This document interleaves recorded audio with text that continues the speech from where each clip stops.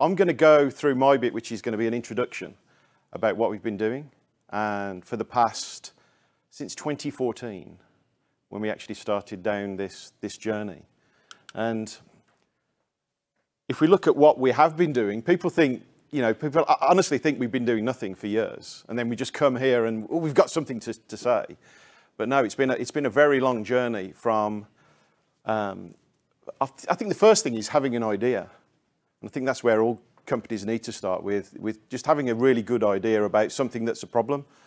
And what we did was, if I go through each one of these, is we were out talking to people, working for other companies, and what we realised was there was an actual requirement around application delivery for not just modern applications, but the legacy application stack. And there was a real conundrum around that. But also around the device, that if I look around here, there's like various different devices from, the iPads to Macs and to just normal laptops. And what we also have got is how many people have got mobiles on them and other devices. So, and the problem that I saw was we were getting asked all the time, how do we do this to a device which somebody will bring with them to a company, and they will pull it out of their bag as a consultant, and the company will go, "Oh, no, you've got to use our company laptop." And so they would put their 17-inch MacBook away and get a Dell or something, or just any old laptop. So what we did was we went through some early stages of concept, and we found our chief development officer. And what we did then was realise that we needed to do something that was unique in the marketplace, where we could actually look at a single target which we'll go into to actually deliver the applications to, which is on everything that people have on their person today, if it's a mobile phone, a tablet, or a physical PC, or a Mac, whatever. So early stage sort of stuff, we looked at sort of the Chrome devices, because we had a project which somebody said to us, "Oh, could you do this to Chrome devices?" And we said, "Yeah, well, we can do this to Chrome devices." So we started to look at the Chromebooks, and then what we realised was the Chromebook is a really nice tool. And I think everybody will know it's huge battery life, very secure. And people were saying, but what we need is the other apps. We want the other applications which we can't get on the Chrome OS. We want the apps which are the Windows-based apps, the ones which are the Win32 apps, which have been written for education, for manufacturing, for automotive, for all industries. So then what happened was we said, right, let's file some patents on this. We've got a really cool idea. Let's get some patents in. And it was quite interesting because we say we're a container. We didn't actually go out and design specifically a container. Somebody had to turn around to us and say, actually, what you've actually built is a container technology. We actually called it a layer. So our patent actually refers to something called layer X, which you have to make something up as a name.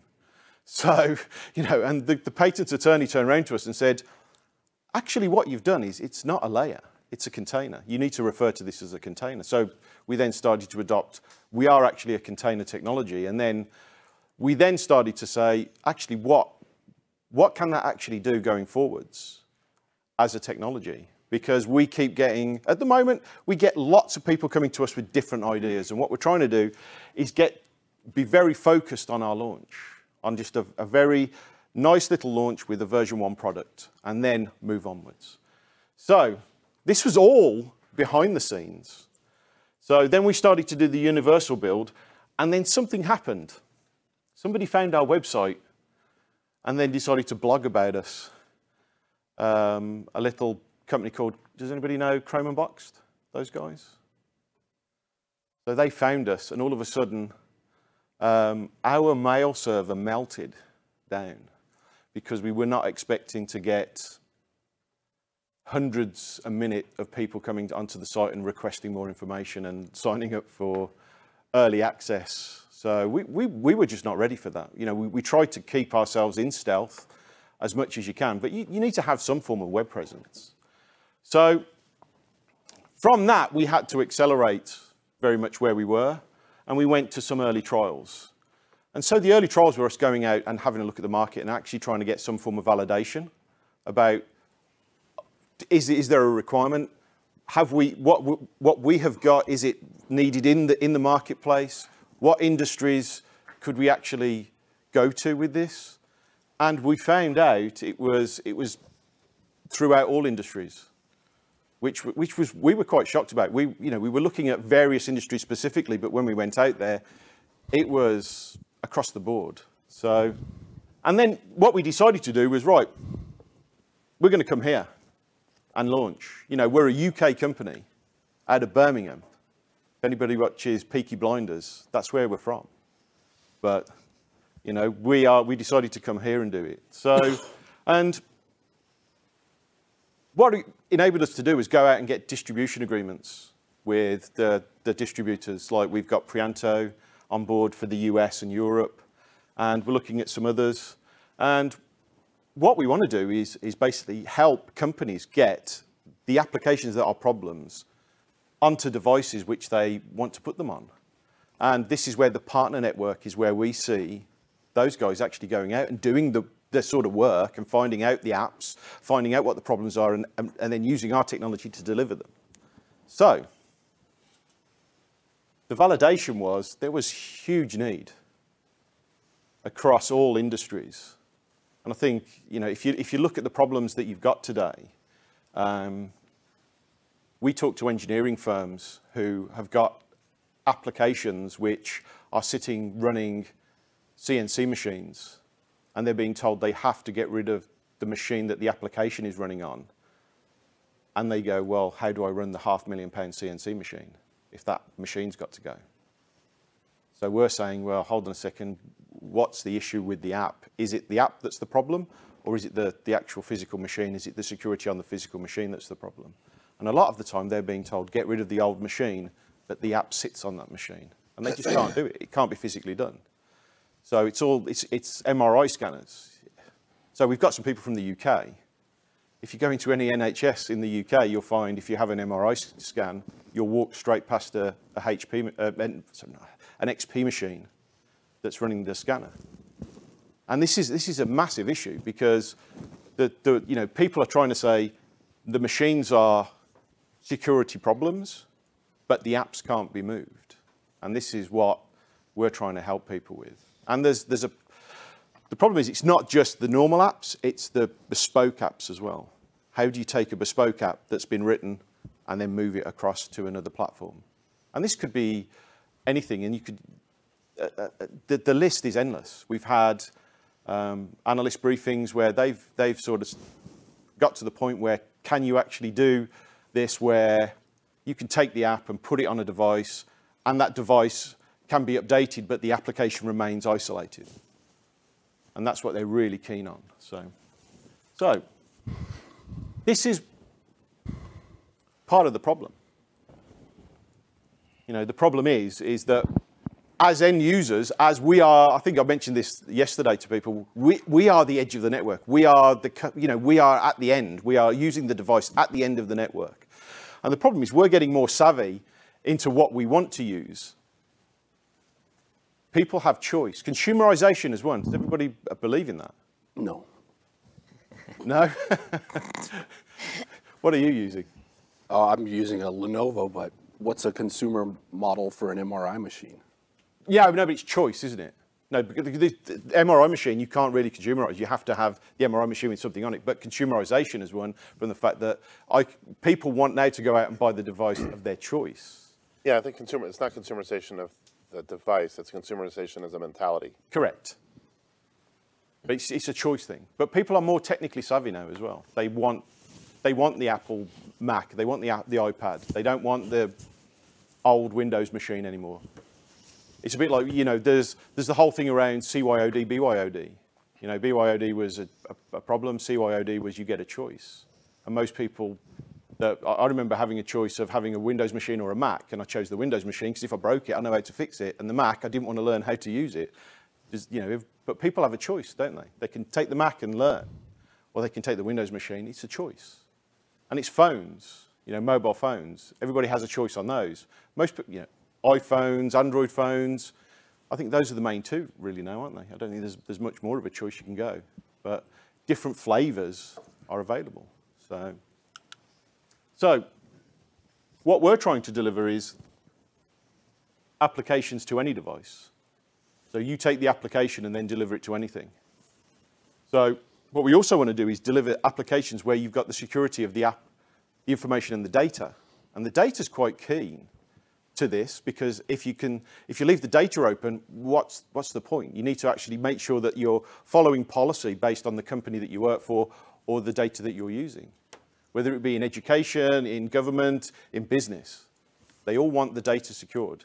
You know, there's all this, if you're in the GDPR sort of era, everybody's now getting doubly critical on data.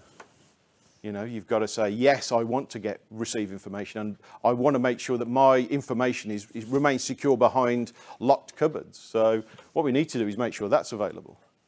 Also, consistency and familiarity of applications. I have a question for you. Yes? Looking at that slide, it seems like you may have, did you invent your own container runtime, or are you using something from the Open Container Initiative? Or probably not the Moby project, because that probably came after you guys started, but are you looking to leverage open source tools for your container platform? So we do use some open source, but we've done a majority of the work from the ground up. Okay.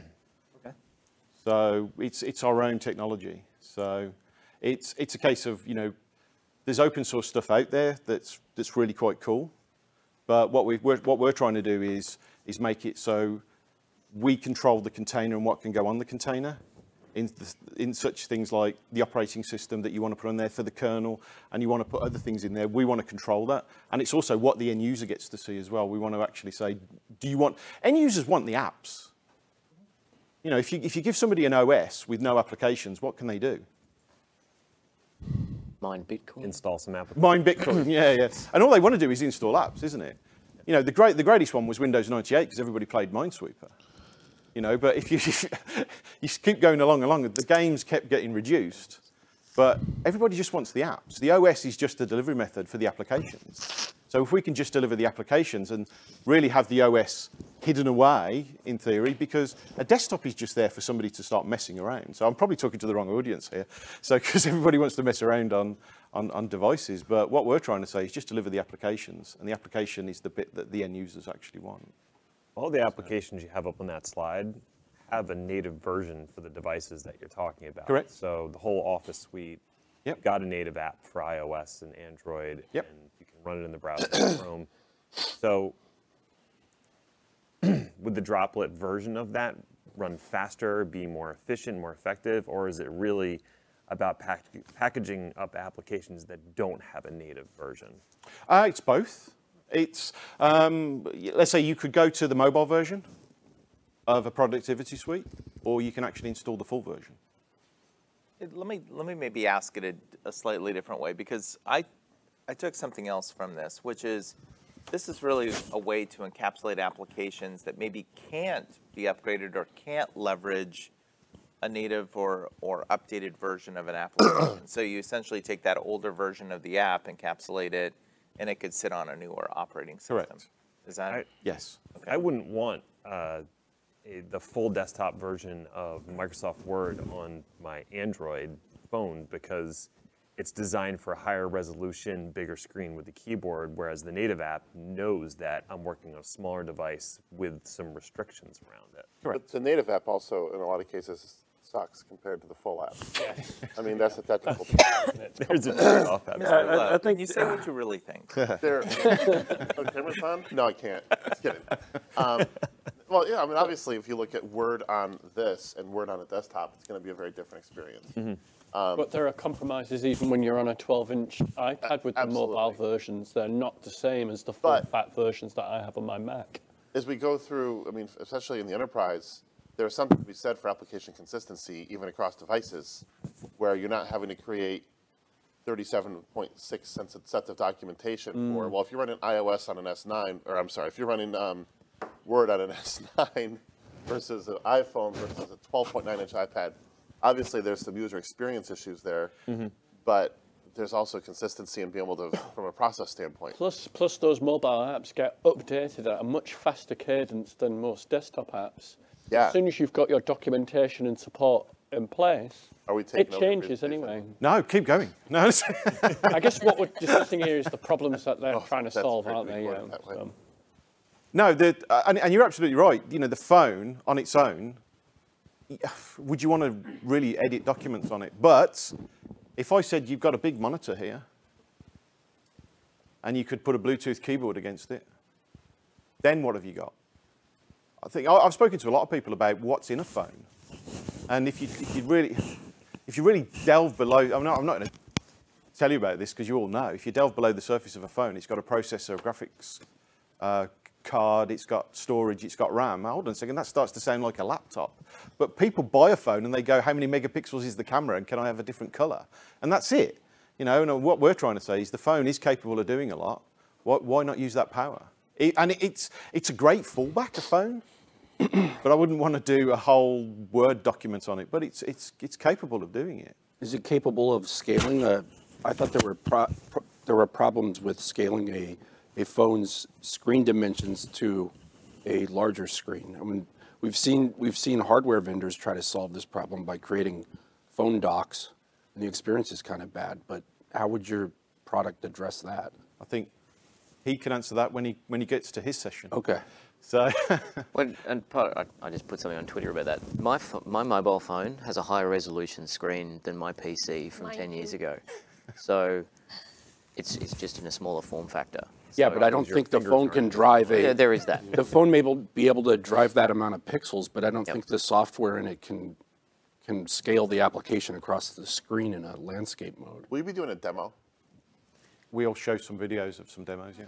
Yeah. Okay, that's But if we're doing like the use case you said, where it's it's XP and an MRI thing, and all You wouldn't do that on a, yeah. I wouldn't put that on a mobile phone, but the idea is that I can take that app and put it on something which is, more, which is different hardware, and that's what. No, let me ask it a different way. The doctor's doing this. We can run Word on a mobile phone right now. Yeah. Why aren't we already beaming it to a full res screen and attaching a Bluetooth keyboard to the phone? Because technology is terrible and everything is broken. So- Um, But the apps can't do it right now. Yeah, you can. You can do that. you today. can. Yeah, you can. Yeah. If you I can, can use if you can Word get with Bluetooth to Bluetooth sync. keyboard. and work. On a large screen, and it'll go across the screen. And Okay. then And on my phone, I can use the Miracast too, the Intel Miracast technology. So I can share my mobile phone screen on any TV or any. Some sort of casting software. Yeah. Well, we've Yeah. tried to use, at where I work, we've tried to use Android apps on Chrome devices for digital signage. I know. You're gonna, And the headache we constantly run into is you put it up on a beautiful display like that, and the software still thinks it's on a portrait mode phone. Yep. So that's where I was asking that question. Okay. Just to clarify, is this two different solutions, or is the first example where you're talking MRI and those pieces is a very good example of what this can be used for? these are all examples of what this can go on. You know, we're not limiting what the end device is. What we're saying is, I'm trying not to go ahead and tell you some stuff that's coming up. What we're trying to say is, if you can put this on any device, and we've got a common delivery method, and the devices have got this delivery method, then what's the limitation? You know, the only limitation then is, the MRI scanner needs to connect to a machine somewhere, and that's why you wouldn't put it on an iPod or on an iPhone or anything. It needs something to connect to. It's the same as the CNC machine. The CNC machine needs something to connect to, rather than something that's mobile. The mobile bit is just a really good example for somebody we call it semi-connected technology. So you can be online or you can go offline. And that's the difference. I think the MRI piece and the CNC is a great example to kind of capture people's imaginations, because that's a perennial problem. But then when you get into this area, there's lots of people trying to do this, especially with those apps that you've got an example on there. And I guess just to your point about connecting to something, yes, I could containerize the app, but what about the drivers for that serial connection or whatever to the CNC or that kind of like crazy whatever the MRI scanner is using? And that's what and these are some of the problems we talk to people about. It's a bit like they've got an XP machine, and why aren't they changing it? Is it because it's got some form of card that sits in it? And if you go to a Windows 10 machine, that bus isn't available anymore. Yeah. So there's a lot of things that we need the partners to go out and talk to these people about and say, what is the real issue? Is it the fact that the machine's not secure, or is it the fact that you just can't move off it? Or if we can then move off it and to a newer machine, then can we encapsulate the software and just make it so it just sits in its own bubble and never updates, because they see that the XP bit is really insecure, but the Windows 10 bit or whatever device they put it on is secure, you know, and gets updated. I think we keep getting asked about that every single time. I would love to understand how it works. Like, yeah, you need to get to his section. I mean, yeah. Understand so, where it does the yeah. decoupling from the operating system, because there's going to be dependencies and stuff they're going to Correct. just didn't understand. The dependencies one is quite interesting because we talk about containerizing apps. Now, if you have more apps with dependencies to other apps, just contain them together. Well, there's also some that hook in the operating system in different ways and Yep. things like that. That'll be really interesting to understand how you. I mean, a lot of us have tried to provide a similar functionality with things like ThinApp way back when. Yeah. You know, and I'm sure that, like me, people had very mixed success, if any. Hardware support. Yeah, this is quite a tricky thing to do. So it sounds magic. I am skeptical. Show me. Yeah, I'm to that point too, because I'm thinking, you know, VMware Workstation, all these solutions with like Unity and the ability to install an OS and encapsulate and just limit the network access coming out of that. So there's a bunch of ways that we've tried to work around this in the enterprise. Some successful, some not so much. So I'm anxious to see how this thing works. Java.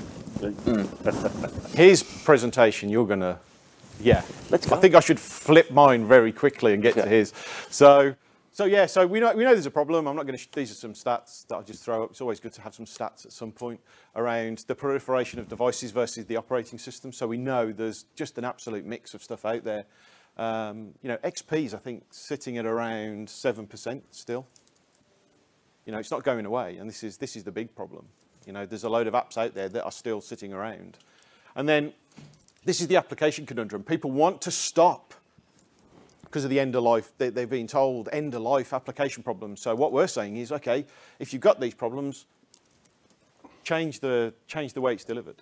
So I think this is what we've been talking about. So I can actually go through these slides very quickly now, which is cool.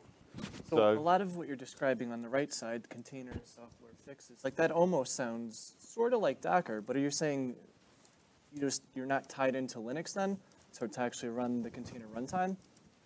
As in underneath? Yeah. We can sit it on whatever operating system you're on. Okay. Are you emulating like ARM instructions if the app's running on a x86? That's his slide deck. Okay. And I don't want to steal I'll his wait. thunder. It's always great thinking ahead, but it's... Okay, I'll wait. Cool, brilliant. So this is what we want to do. So the legacy app I think we've been talking about is actually making it more mobile. It doesn't have to be productivity suites. You know, it could be just a Win32 self-built app that people who designed it have just no longer around. But it's an app that they can't get rid of. And we're finding more and more of those all the time. And people are sitting there scratching their head. But they've looked at the other technologies. And they're sitting there going, well, how do we do this? How do we deliver this? And I think it's a case of a lot of education around stuff, because I always say there's a million ways to skin a cat. But what you need to look at is application virtualization, like ThinApp or AppV and all of those, and then see how do you get to as close to 100% as possible. It's always been a conundrum to get to that. And you just use whatever technology you can. And if we can add into the mix, and we can take some of those technologies and add them into the container as well, we can start to change the playing field as well. Because if we can change the OS that's on the container, and you can deliver the app that's on the OS that it was designed for, that's a little bit more simple than trying to change the app so it sits on a newer OS. Just leave it there, on that OS. So this is what we want to do. So how do we deliver this? So we wanted to do the universal delivery mechanism. We wanted to remove the dependency around being on the operating system. We wanted to remove the dependency about being internet connected. So we call our stuff semi-connected technology. So if you're online, fantastic. But when you go offline, you can still be productive. You know, there's still the bits around databases. You know, if you've got an online database, don't think you're going to work. I don't think anybody solved that problem yet. And then also remove the chipset off from the underlying device. So we don't need to be on an x86 or an ARM. We can sit on anything. So we can run it. I can run the same container on an iPhone that I can run on a Windows machine or a Mac. It shouldn't really matter anymore. And you can run ARM compiled apps on x86? Not yet. Okay. And what we want to do is give the ability to just build up a portfolio of containers so an administrator can just deliver these containers out to the end users very quickly, so they can build these containers really quickly and then actually deliver out, based on what the end user does, a subset of applications for them, which is just going to be the really easiest way for them to do it. And we keep coming across different initiatives with different companies and different governments around, like there's this whole greenfield, I think I was mentioning it to Michelle yesterday, there's this whole greenfield initiative, which is an end user being able to, they've not got a device, walk into any PC shop and pick up a device of their choice and have the apps delivered to that device. So, and them not being prescriptive on, you have to pick up this, just pick up something. So, and that's what we want people to be able to do. So people can walk in and say, I want to buy an iPad, or they want to buy an Android tablet, and they just go and get it, and just have the apps delivered as if it was on a Windows machine or whatever. It shouldn't matter anymore. So, and people often ask us, you know, I think we've gone through this. Is it a cut down version? No, it is the full version. We don't mess with the code at all on the applications. There's some people when I've gone to see them and I've shown them some stuff and they've said, okay, you've changed the code, and I've just given them a USB stick with the installer and said, install the app on your Windows machine. It's the full application. Why change something, you know? I don't think there's a need anymore to change the application. Everybody wants the Adobe, I like everybody, what do I say? Everybody wants the Adobe Acrobat experience, but when they get the Adobe Reader experience, it's like having the sampler, but you want the main meal. So, and that's what we want to deliver. We want to deliver the full product. So, what it also does is sort of cuts down on the amount of traffic that's flowing across the network. So what we can actually do is, if you deliver it to the end user, and we are really lightweight in our delivery mechanism, then what we can do is then say you work locally and then transfer the data back up. So which is a bit of a swing from what people were being told was the only solution, which is to go to a cloud solution and do hosted desktops and suffer through the problems of, you know, latency, bandwidth issues, and things like that. So we're trying to reverse it and turn the data center into a data center again, rather than actually a processing center. And I think, you know, I think VDI is great. I think app publishing is great. And what we want to do is work with, as a part of those sort of solutions, where if they say we want to work offline, then we have the application delivered to the end device. You know, there's a lot of companies out there that are saying multimedia redirection. Why not app redirection? You know, why can't we just say the end user has the app delivered to the device, so if there is a fluctuation on the network, they can just continue to work. I think that's a real bugbear for people when they're working on a hosted solution, when the network sort of bottoms out. So we try and do VDI without the VD or I, is what I like to say. So, and what we try and do is actually deliver. We are delivering from the cloud. You have to deliver from somewhere. So we deliver from the cloud to the device, and then you can sync back up to the cloud. What we try and also deliver is licenses for people to use all their devices. So you might get one user 3 licenses, or one user 5 licenses. But the difference is how many people use Office as a productivity suite? How many people use all their licenses? In Office? What do you mean? I think Office has a license where you can have 5 installs. Depends on how you buy it. Correct, yeah. And there's a lot of people out there that have bought it with 5 licenses and install it once. And that's it. So what we're trying to say is there is a way to actually consume some of your other licenses. You're licensed for it, you know? But there's other productivity suites out there that you can just run just as well. So we're not saying, you know, it depends on what the end user wants to run. So, sorry, in that example, are you saying that you need a license, the original vendor license for every device you're going to run this on? So with that example, if I wanted to run it on a 6 device for my Office, then I need to go and get a license for that. Correct. We don't, let's say we're an empty, if you think about it, we're an empty container. You have to have licenses for the applications that you run in that container. So long as you've got a license, it's fine. But it's up to you to policy those licenses going in. But do you, I mean, how do you overcome that for applications that aren't typically licensed for multi-users? So if you're talking about some of those legacy applications, those pieces, they're one license, and you're now providing that access to that to multiple devices. How do you reconcile that? Do people then have to go out and buy the licenses for every device? And do you limit the amount of devices that could run on? Yeah, it's a bit like when you have 3 licenses, once your 3rd license is consumed, you can't download the container anymore. Then what you have to do is if you change a device, then you have to say, remove the device from the license pool, and then you can add it to a different device. It's a bit like we're trying to control the licenses getting delivered down. The container, I think Fabian will go into this, but the container, everybody can download a portion of the container, but it's not until they get the license, they get the full container downloaded. So you can have it on multiple devices, but you need a license for it to run.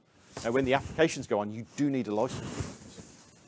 Is that a Droplet Computing license, then, or the application license itself? Well, you need a license for our container, but you also need a license for the application that runs. For every, you're streaming that app, so it's every... Correct. Every app that's delivered to your device will need a license. We faced the same issue when Citrix first came out, and people were postulating that they could buy the number of licenses based on their concurrency. But as soon as server-based computing became popular, all the software vendors changed their license policies that said you needed whatever it was for the number of seats on your network. So the chance of saving money by only buying the licenses for the concurrency just evaporated overnight. So at the end of the day, whatever the application delivery mechanism is, the person delivering the app doesn't control a licensing policy of the But it's that one-to-many, like with Citrix, I'm one person logging into one device, and that's where my licenses are. With this, you can say, well, I'm one person, but I've got a laptop, my iPhone, my iPad, my computer at home, and when you're talking about this, I've got my TV, I've got all these other things. Then suddenly you might hit a license problem or a licensing that you haven't encountered in the past, because suddenly all these things need to be one user to multiple devices. I get the sense you probably don't control for every licensing nuance that's out there.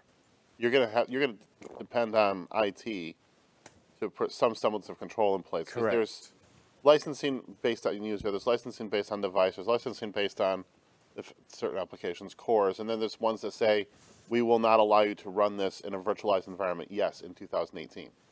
And so you're not going to be able to control for every licensing nuance, I would imagine.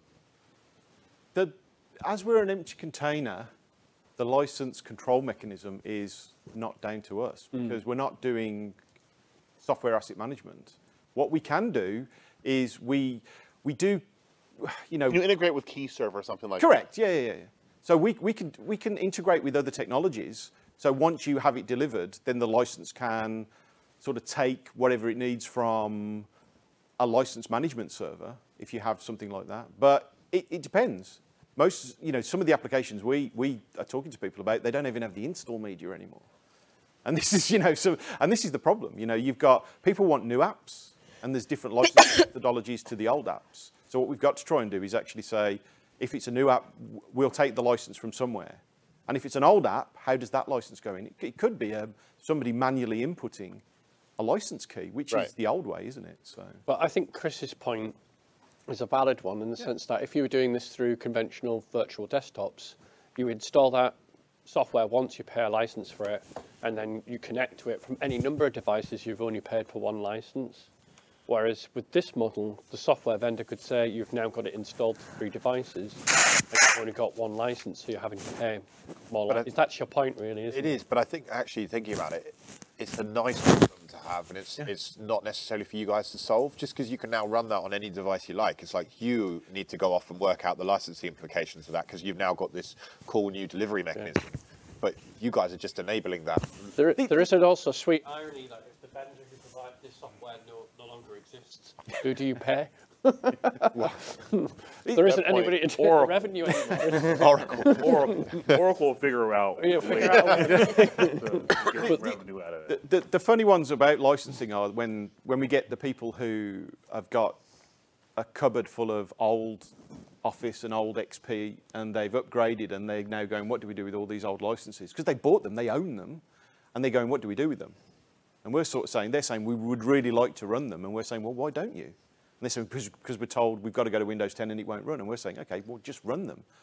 And there's, let's say, people wanting to run Office 2003, 2007, it's out of support.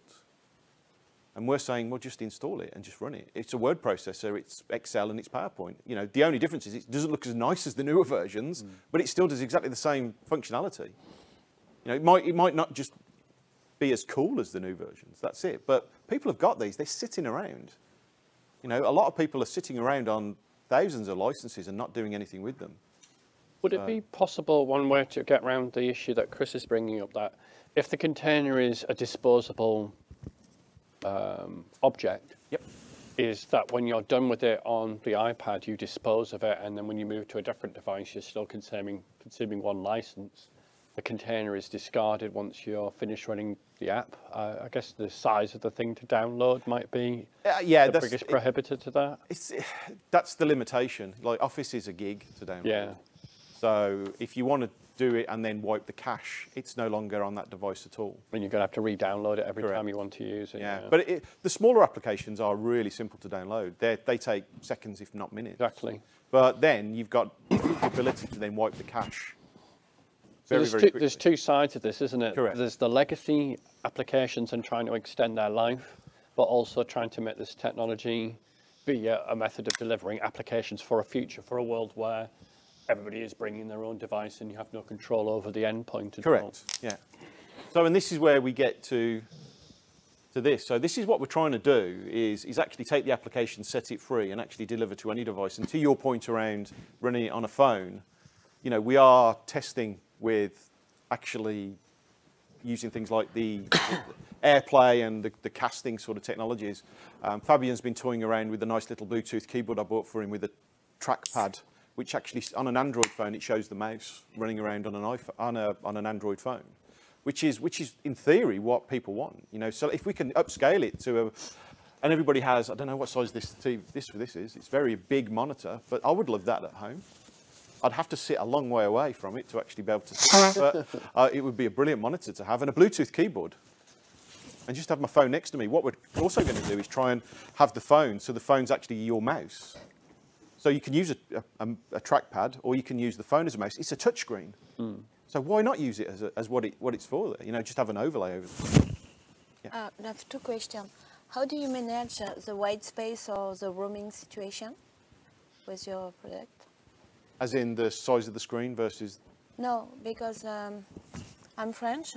If I use your product, how can I manage the roaming? Because I won't have enough data to share all application. I don't think so. On what device? If I have only my phone. Yep. Okay, I don't have my laptop. Yep.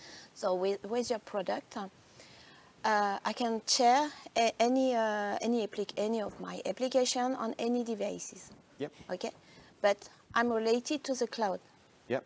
So I have to pay my connection, my data connection to the cloud. Correct. Okay, but when I'm abroad, how do you manage it? Am I on cache on my phone? Correct. Or? Okay.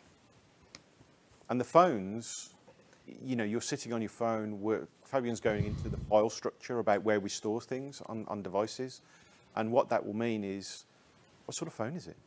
Samsung S9. Has it got a micro SD Yeah. slot.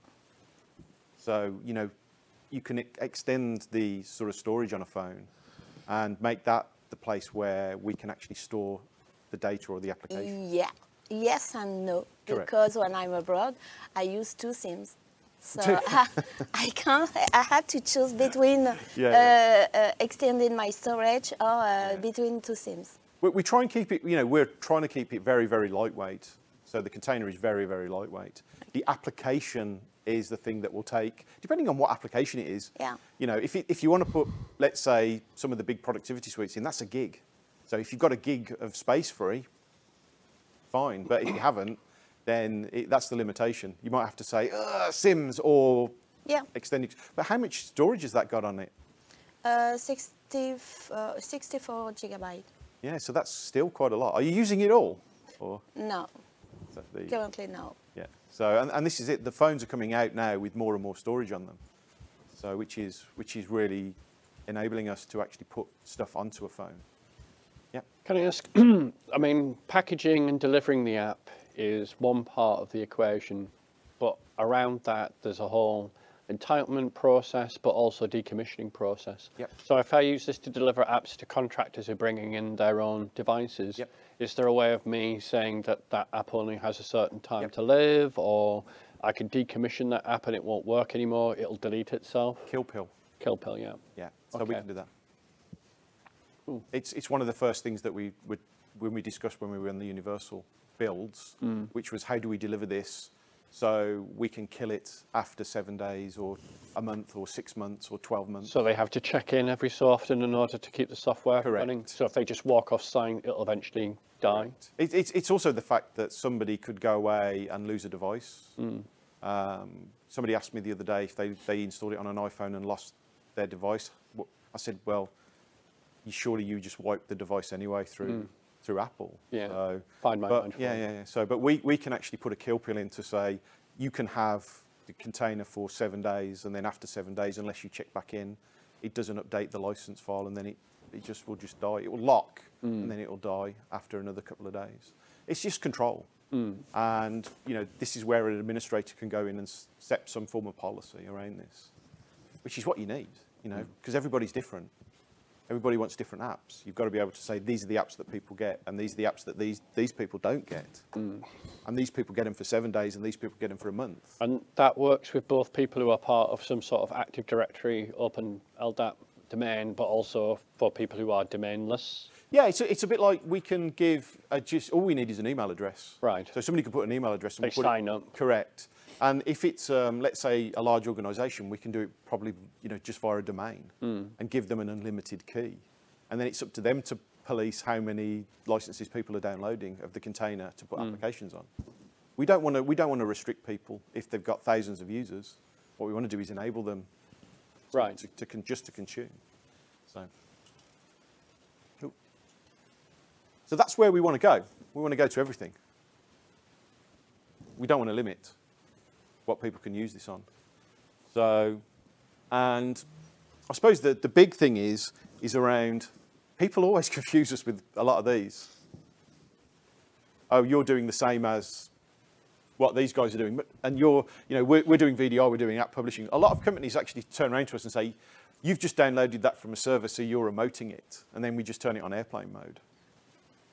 I think that sort of gives them the impression that we're not remoting it anymore. You know, these technologies are great. I say all of those are brilliant technologies, and we want to work with all of them. You know, the app layering sort of technologies, we want to work with those guys. We already have started testing around like Cameo, AppV, ThinApp, about packaging the apps. If people have already got them as MSIs, executables, or packaged applications, we don't want people to just reinvent the wheel. Use them what they've already got. Just deliver what they've already done. And if there's any other applications, deliver those differently. It just makes sense. I just want to give time back to administrators.